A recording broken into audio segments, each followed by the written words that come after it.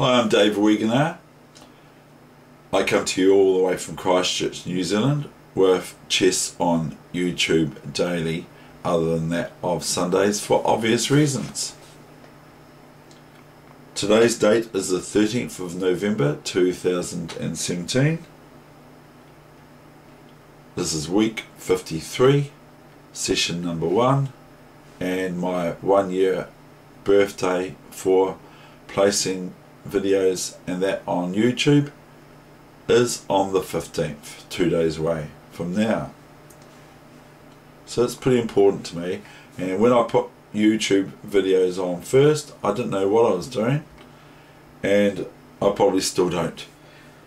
So here is a position where white has just met knight f3 into their position. This knight here has just moved to f3 on move 27, and white's pieces are basically stalemated.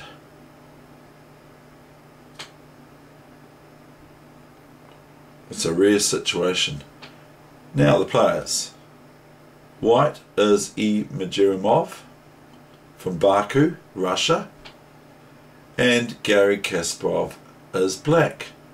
Obviously, when one looks at this position, it looks like the sort of position that Garry would have. Now I find this position very instructive and very interesting at the same time.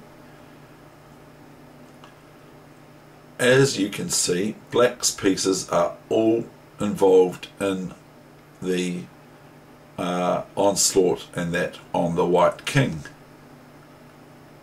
As previously mentioned, Garry does not relent when it comes to involving all of his forces, typical here as well. So now we're going to go over, you can have a look at this position, you can savour it, and if you wish to see this game, it is actually under Magerramov's games on the internet, and his initial is E. And this was played in 1977 as a training match between the pair in Baku. So here we go. This is the analysis from David Weegenaar's point of view, as well as that of the book, Fighting Chess, My Games and Career by Garry Kasparov. So here we go. These are the variations. Now, first of all, knight f3. If this, then that will not do. I've got to turn this engine off. The engine's on. So rook f3, and it's pretty final really, isn't it? Because what white is threatened with is, say we just play there's nothing really much to do here.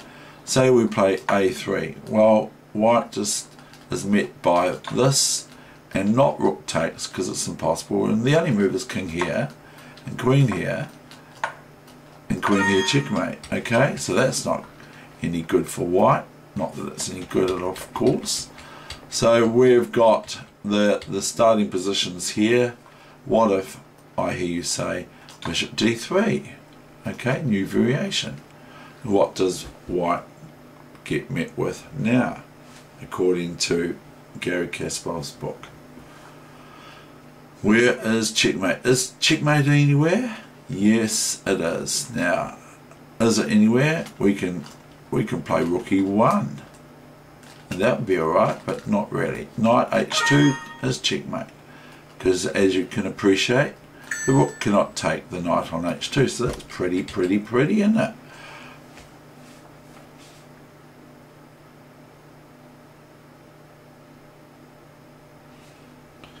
And we've got this move here, knight d5, new variation. We've got, now what does white get met with? This one is similar to the previous. Rook d1, more or less forcing bishop d1, check, because it's check, knight h2, checkmate. Isn't it beautiful? Isn't it horrible for white?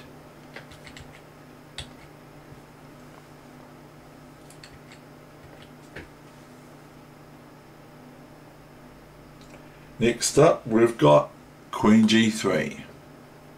Now this is probably just about the best line for white that I can find, or that the book has from Gary's point of view. Knight D2 check, King E1, Rook G3, and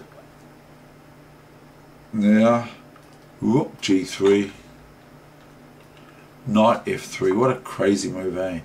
Because the Rook can take the Knight, but then the Queen can just take back because the Bishop is pinned by the Rook and the King on E1. So white would play best King F2 here, and then Gary Kasparov gives Knight G1, maybe not the move I would play, and thereafter. And if we play here, we've got Knight H3 check, and that's reasonably comfortable for black to win this, with 5 versus 3 pawns for black's favour, and also a knight and a rook versus a knight and a bishop. I could go over at that and analyse it, but I don't wish to here at this point. This is purely this position here that I find highly instructive and interesting. So we will continue on with after Knight F3 that Gary played, and note again all black's pieces a la Gary Kasparov are in the fray. They're all in white's face. So the moves were the following: Rook H1, Rook D E3, else we're going to lose the Rook, King, no, not King G1, Rook G1, King H8, a pretty surprising move really, Rook H1, and B5 breaks white's resistance. We're intending for black B4 and then Rook takes, etc. So once the knight moves, Rook E2 is pretty finale. We'll give you an example. And also here, A3, A5. Now white cannot play, can play but can't really play B4 to prevent B4 from black, but then they would just be met with Rook takes knight if B4. Okay, so after A5, of course Bishop F3 is no good because of Rook F3, and we're winning major material here for black.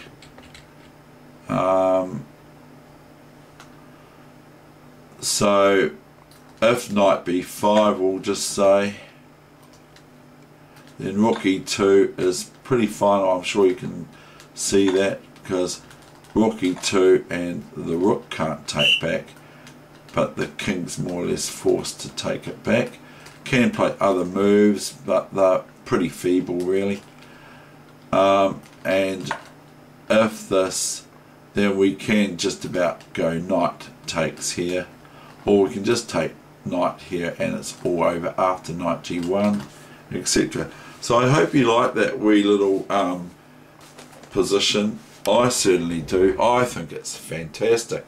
What an embodiment of pieces all glued to the King's defense and attack. It's just awesome. That's my lesson for today. I hope you enjoyed it. Thank you. See you next time on The Muppet Show.